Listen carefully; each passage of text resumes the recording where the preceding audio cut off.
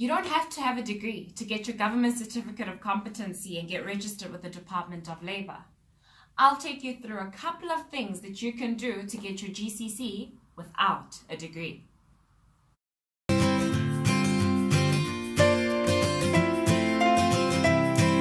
GCC, or Government Certificate of Competency, is well sought after by a lot of engineers, especially your mechanical or electrical engineers working in mines or working in factories.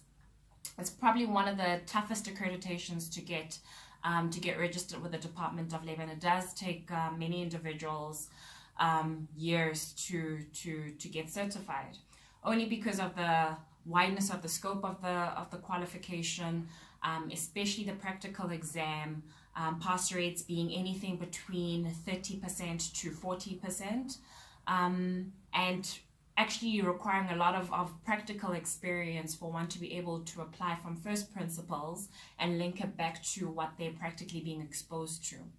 Not only does it come with a bit of extra compensation, especially in industries where there's heightened risk and exposure to safety hazards, but also the level of responsibility that comes with being appointed GMR 2.1 for any facility, whether it be FMCG or underground in the mines and working with explosives, or even in industries such as petroleum and chemical handling. So there is a lot of responsibility that comes in ensuring that everybody on site is safe and that there's compliance to the legal requirements, including the design and installation of your machinery and electrical equipment as well.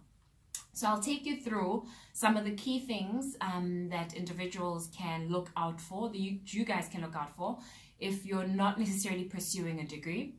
In my previous video, I shared that you can go out and get your 4 or 5 year degree in whether it's a BEng, BSc or BTech in electrical and mechanical engineering.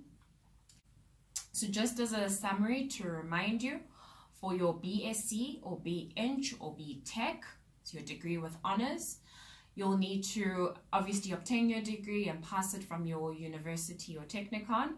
You'll also need to get 2 years minimum experience in a factory.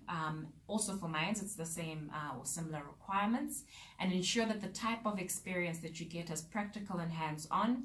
You'll need a letter of sobriety after your 2 years from your employer, especially your engineering manager, to say you're well behaved, you're always at work, you're always sober, you understand the safeties around the workplace. And when you apply, obviously with the Commission of Examiners, you'll be required to pass the 2 exams. So the only difference with someone who's got a national diploma or a national technical diploma is the exposure to the experience, especially in your technicon or your TVET, and also in the working environment.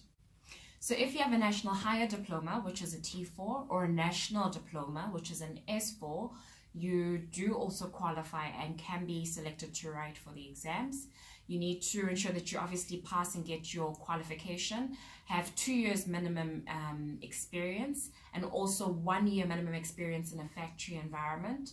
And it's important that you pass all of your practical subjects in your TVET college. So similar requirements to when you have a degree, but the emphasis is on a 1 year practical experience in the factory post your 2 years minimum experience, and that you pass all your practicals with your TVET. So the third way you can get your GCC is if you've got a national diploma. So this is the N6.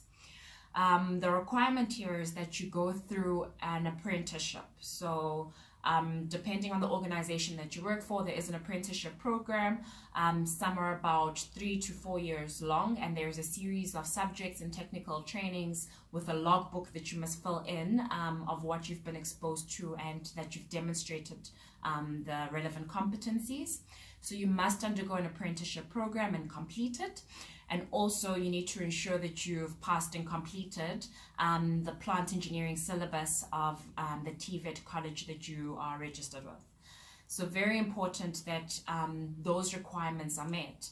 And of those 3, whether you've got a BTech, a BEng, a BSc, whether you've got a national higher diploma or a national diploma, or if you've got a national technical diploma, you do qualify to sit for your GCC exams after obviously you've applied with the Commission of Examiners and the Department of Labor, and you still get the same amount of time and allocation for you to pass the 2 exams.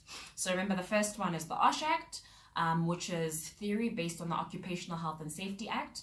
And the second one is for factories or mines, and that's more practical, where they ask anything from boilers to welding to wiring to SANS codes, and the scope is very wide. So it really does require you to have your eyes open when you're in the factory, to understand from first principles how certain things operate, how basic design, and also if there were any problems, also to challenge how as an engineer your thought process and your logic process, and what steps you take in resolving problems, basically to get to your resolution.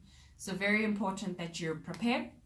I will share further videos on what I did to prepare for, number one, the theory exam and also the practical exam, some of the material that is available out there that you can use, some of the after-hour courses that you can join, and even at TVETs they actually do have some courses that they offer, and also some of the connections that you can make with people that have passed the exam, or those that are actually studying towards the same qualification as you. So stay tuned to my videos. Don't forget to like, share, and subscribe, and see you next time. Ciao.